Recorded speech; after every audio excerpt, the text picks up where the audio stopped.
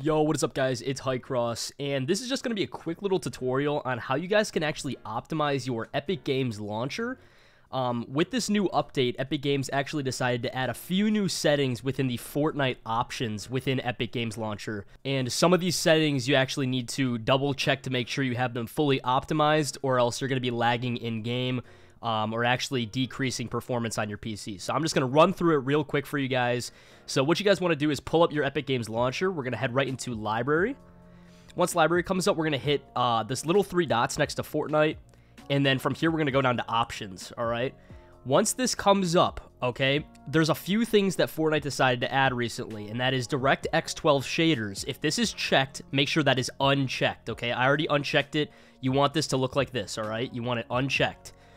Next, the new thing that they decided to add was actually disable cosmetic streaming.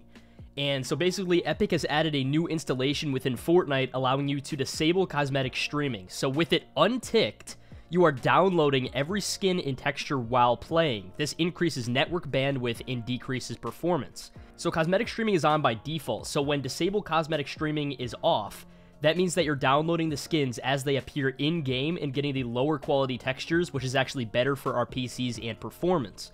So if you're wondering why your off-spawn is so laggy recently in Ranked, it's most likely because you don't have disable cosmetic streaming ticked. So this is actually something that you want ticked, alright? So this is going to be disabling the cosmetic streaming. This is going to make it better for your computer.